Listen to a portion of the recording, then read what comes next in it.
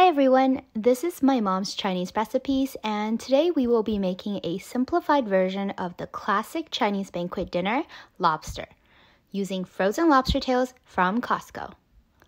We're going to cut the lobster in half as so. This dish is easy for home cooks who don't want to handle live lobsters.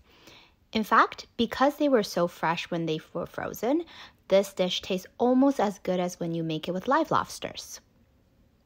You don't need to marinate this dish either because lobster meat is naturally salty and we actually want to preserve the sweet seafood taste.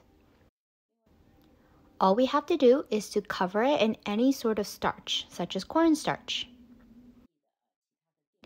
Once it's fully coated, we're going to let it sit for a couple of minutes to absorb any excess liquid. This is key in preventing oil splashes during the next frying stage. We want the oil temperature to be at least 170 degrees Celsius. The high heat will allow a crust to form around the lobster, which will keep it nice and juicy, and it will also prevent it from splashing. Fry on medium-high heat for 1 to 1.5 minutes. Don't crowd the pot with too many pieces, otherwise the temperature will drop. Once the shell will turn red like this and separate from the meat, you know that the lobster is fully cooked.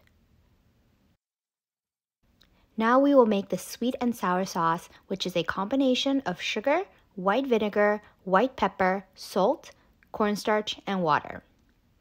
In a hot wok, put in a little bit of oil and baste sliced ginger and the white parts of scallion.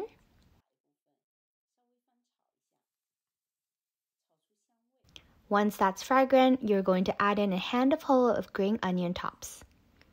Add in the fried lobster.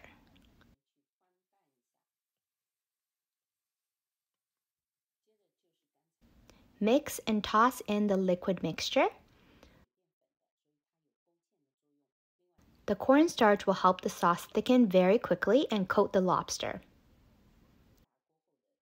The sweet and sour sauce goes great with this dish, and the deep fried lobster is flavorful and juicy. This is a really cool recipe to try out for your next family gathering. Hope you'll give this a try, and we'll see you next time.